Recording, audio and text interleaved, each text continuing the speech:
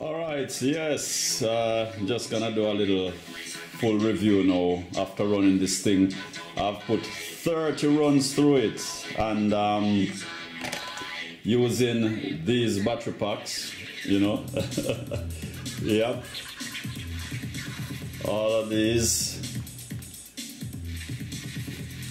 I've run through it, yeah, in a total of 30 runs. The shortest run was a 10-minute run when I used one of these, and the rest of runs last 25 minutes to 30 minutes, yeah.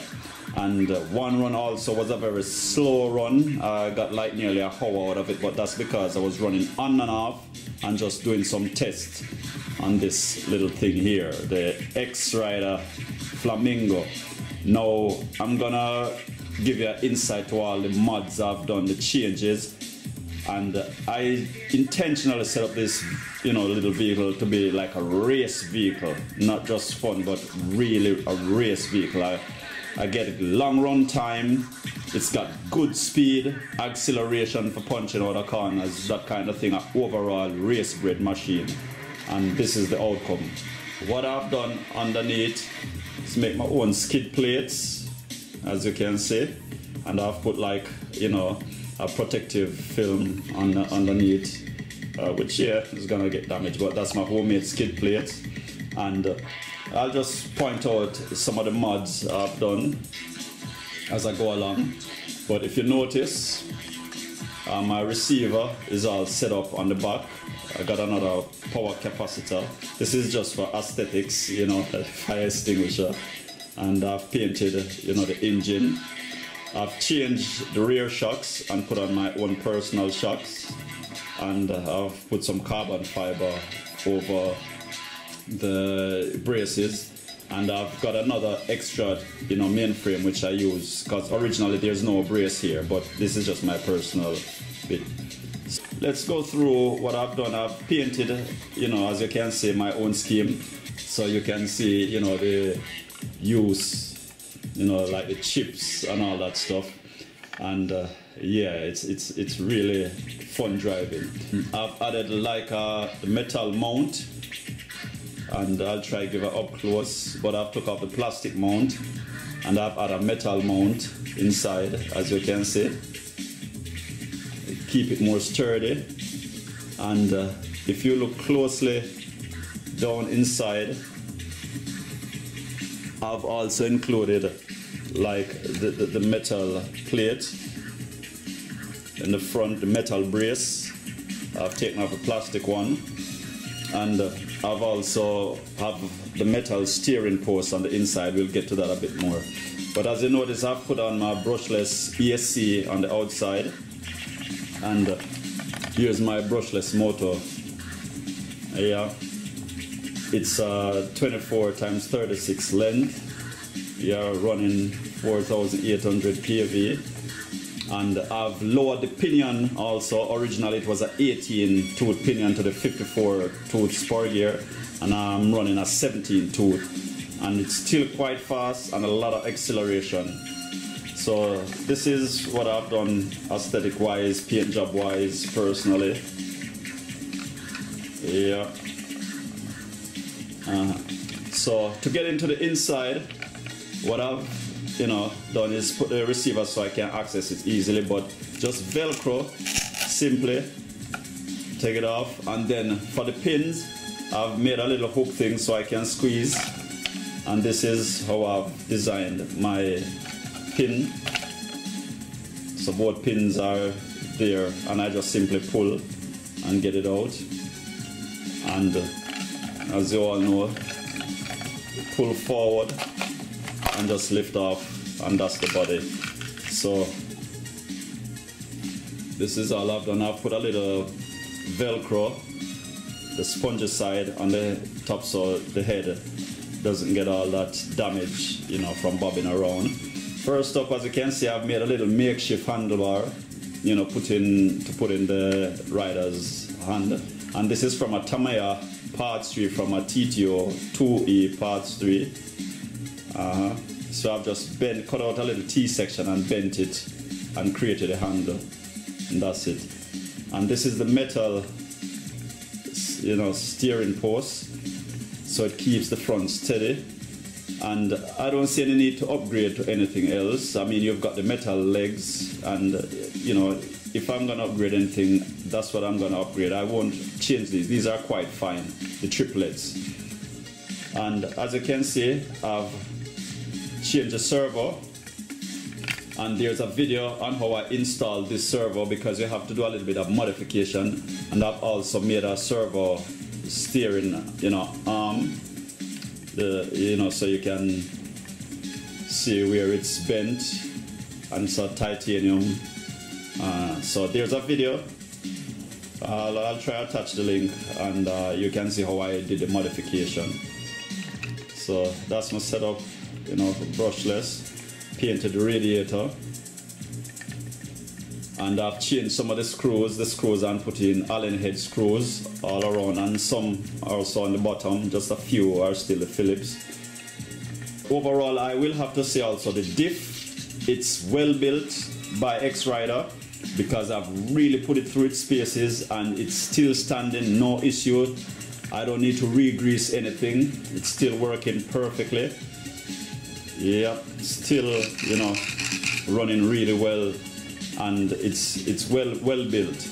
And I heard a friend saying about locking up the diff. If you're gonna run this, maybe for drifting, yes, but if you intend to race it and just have it for the fun, I would suggest leaving the diff as is. You know, I wouldn't lock it up. In all honesty, I would leave as is. You know. Now, if you notice, I've changed the front wheel. I want to get to the cons of this thing. The servo isn't that good, to be honest. It'll tend to go after a while, and as much as this vehicle is quite small, people, the steering put a lot of pressure on the servo and to the angle. And what happened is that I've actually rubbed out 2 tires completely.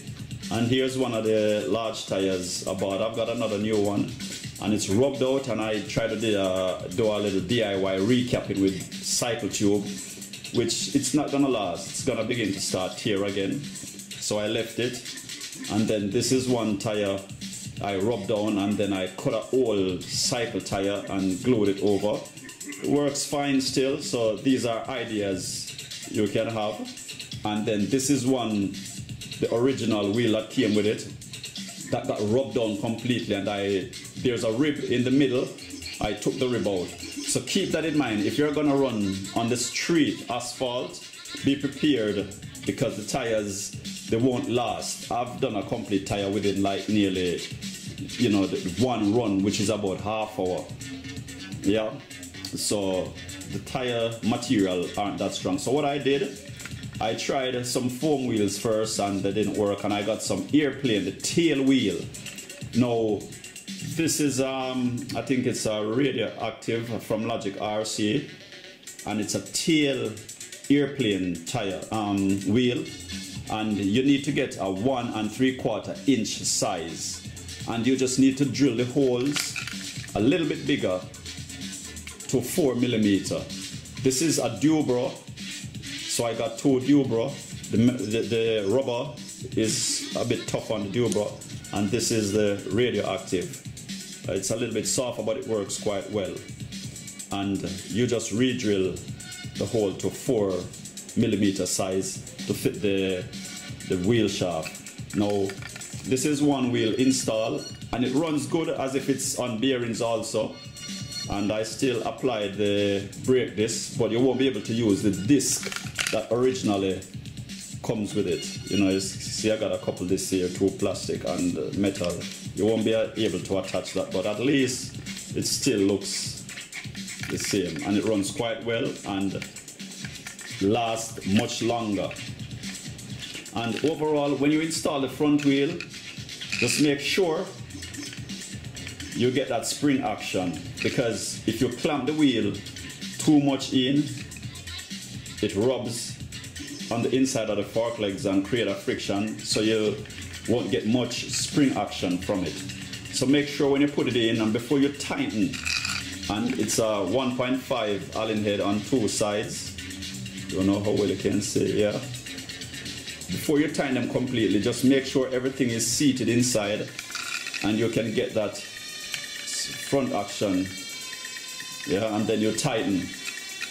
Another modification I've done, I've filed the inside and rounded the edges so as to, when I install the batteries, it doesn't tear. Oh, okay, hold on, just bear with me a bit there. So it doesn't tear, you know, the heat shrink, and it installs properly.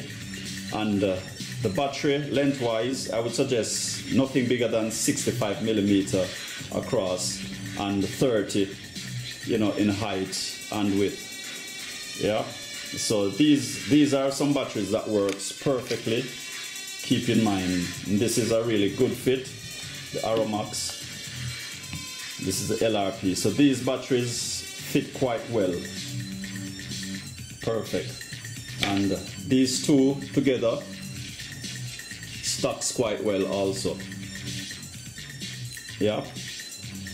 So just to give you an insight on the battery size, I've filed inside just to round the edges and give it a smooth feel, and I've widened this section a little bit more to accommodate the batteries. So all in all, it's great little machine, and it does have the ability to take a lot of modifications, a lot of different modifications, and you can play around with the gearing, and it's not hard to pull down, easily accessible to all the parts. So there you go, that's my little, you know, setup modifications to the Flamingo, and believe me, it's something I enjoy driving every time I get out. And everything is waterproof also, so no matter how the rain is chucking it down or how wet, I can still, you know, go out and have a run if I feel like. So keep in mind, this is one of the real weak points, and the servo. Other than that, you can keep it stuck and run, you know.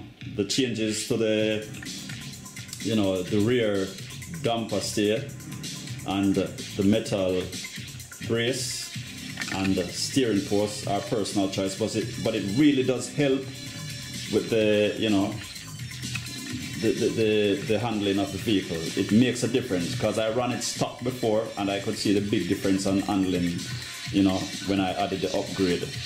So yeah, that's my personal little setup. I enjoy it, I love it. Fun little unit from X-Rider.